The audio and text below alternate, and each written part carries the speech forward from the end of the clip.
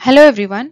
In this video, I'm going to discuss what are the 5 reasons why I'm investing in Federal Bank and what are the reasons against investing in Federal Bank, and finally how much I invested in this stock so far. First reason, FedFina. It is a next generation fintech company, that means non-banking financial company. Federal Bank owns 76% of the company. In the last 15 years, it has grown from 300 employees to 2,100 employees. At the end of March 31, 2021, this fintech company got the assets under management of 4,800 crore rupees. It caters gold loan, business loan, home loan, etc. About its financial health, it got NPA of 0.71% and capital adequacy ratio of 23%. In Jan 2021, the Federal Bank Management Board approved the issue of IPO. On 22nd Jan 2022, the Federal Bank was around 19,500 crore rupees. In that, the Management Board valued the FedFina business alone to 5,000 to 6,000 crore rupees. Second reason is good fundamentals. In the last 5 years, total income of the bank increased from 9,800 crore rupees to 16,000 crore rupees at CAGR of 13%. In terms of profit, it is doubled in last 5 years, that is, it increased from 850 crore rupees to 1,600 crore rupees. Then ROA, it is at healthy 0.8% consistently. And finally, NIM, that is net interest margin. It got the very good value of 2.93 in line with Axis and ICICI Bank. Third reason is strong lending practices with low NPA. In this graph, it shows the retail loan mix.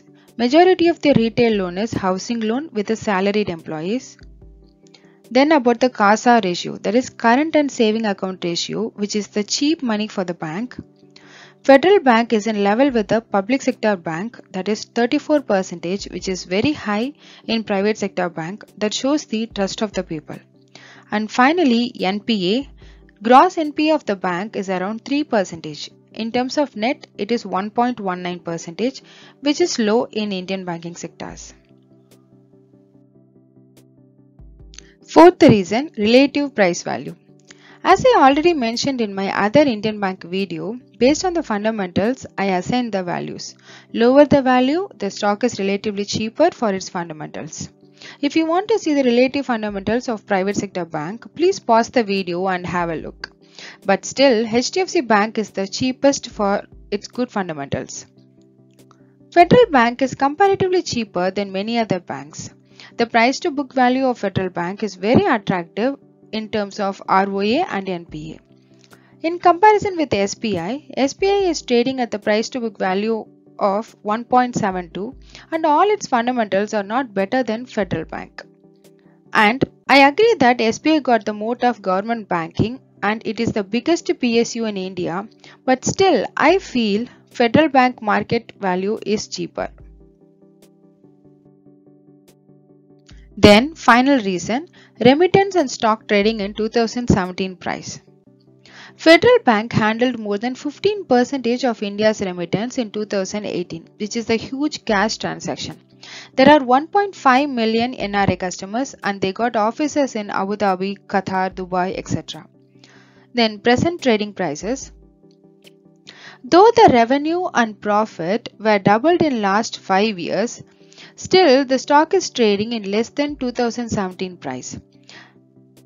So I am recognizing this stock is very good for doing swing trade. If the price drops, I can continue to keep on averaging without a lot of risk. What is against investing in this stock? First, in some of the news websites in 2020, they mentioned that Federal Bank is going to sell the majority of FedFina stocks. I hope it's not true. Second, it is a value stock, not a growth stock. Third, though the company is making a healthy profit, they are not giving their profit as dividend. For a banking sector company, it raises my eyebrows. And fourth, NPA, There is a chance that this company can be the next Yes Bank. You will never know until it happens. How much I invested? I bought 500 number of stocks for 47,000 rupees. I will book my first profit at 107 rupees for 100 number of stocks, then and so on at 115 rupees and 120 rupees. If the stock crosses 120 rupees, I will hold 200 number of stocks. On the contrary, if the stock reduces to 85 rupees, I will average it to 100 number of stocks. Finally, disclaimer. Thanks for watching.